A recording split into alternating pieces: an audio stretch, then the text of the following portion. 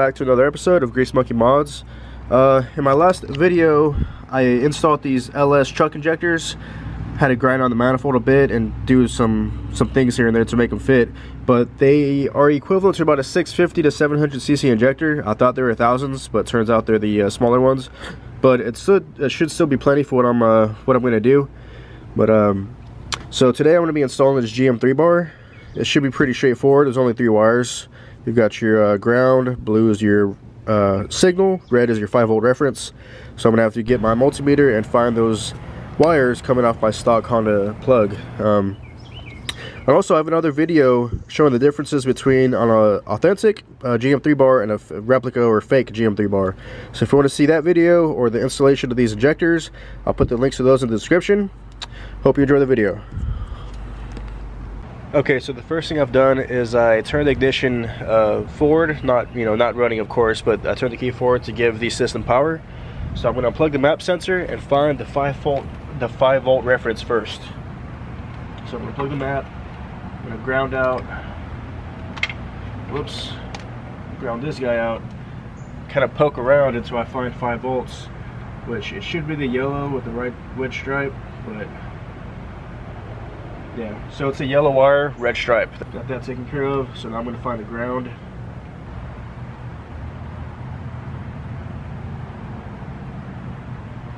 So the green, white stripe in the center of the plug is actually the ground. So with power going to the battery and the ground on that green wire, white stripe, it gives me actually 12 volts. So that is the ground, the middle wire. So that leaves the red and the, what is that? Red and green stripe is going to be the signal wire. So I'm going to go ahead and cut this plug off and plug in my 3-bar plug or pigtail.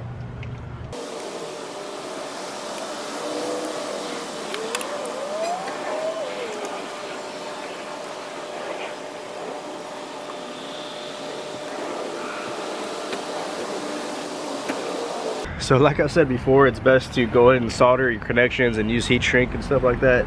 But me being me, I'm just, I'm using butt connectors and everything. So don't be me. Have better connections.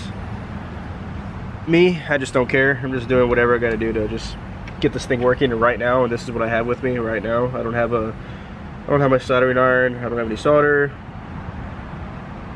I don't have heat shrink, and I don't feel like buying all that stuff.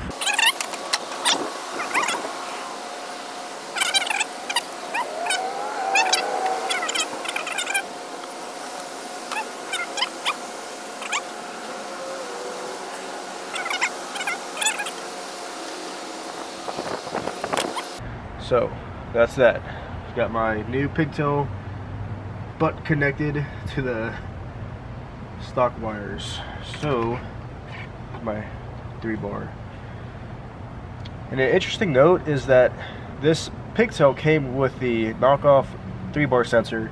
It did not want to plug into the authentic GM3 bar. I'd actually cut slots into the plug here so they would line into the connector, slide in the way it's supposed to. Interesting note. Now it actually plugs in and clicks in the way it's supposed to. So now that leaves us with this. It's just like a vacuum port.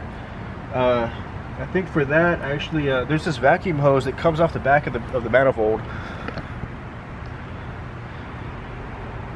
There's this line here that comes off the back of the manifold. It goes into this little check valve, and then there's like a little canister here. And I don't know if you can see that. There's a canister on the far back side, and it's actually been deleted.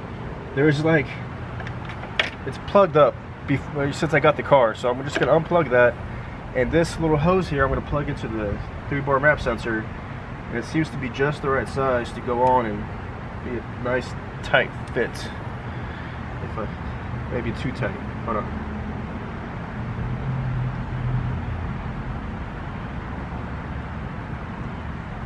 Yeah, that's a good fit.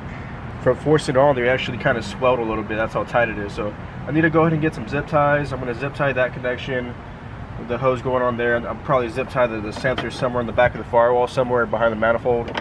But for now, I'll just leave it chilling right there. So, alright, I guess it's ready to actually hook up, get into Chrome and do the GM3 bar conversion.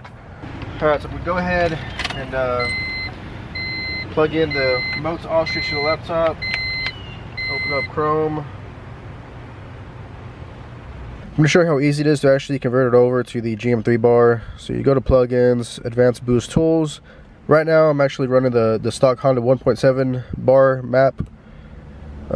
So just go through these next. So right here it actually gives you the options. So right away it gives you the 1.7 bar, the stock Honda map sensor. So from there I'm going to scroll down to the GM3 bar, select that one, and next. 14 boost columns, so that way you get the most columns in the boost and you can tune more tables accurately. Next. So there, now it should, yeah, it goes all the way to 30.2 psi versus I think it went up to like 11 before. So I get this whole extra range right here to tune with. So easy as that, guys.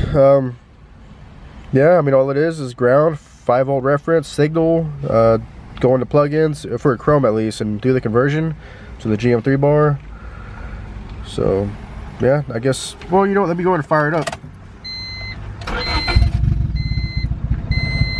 Ooh, idle's still pretty low.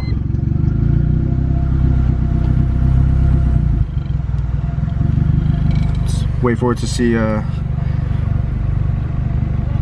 do a little sweep before it starts to read. Yeah, it's a little lean, but it's pretty close. I'm gonna throw some fuel in there.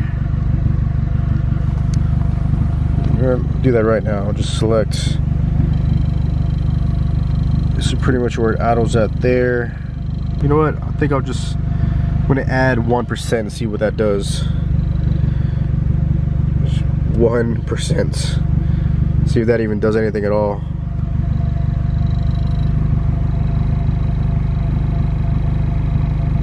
Alright, so she wanted 1% in there at idle to be closer to 14.7.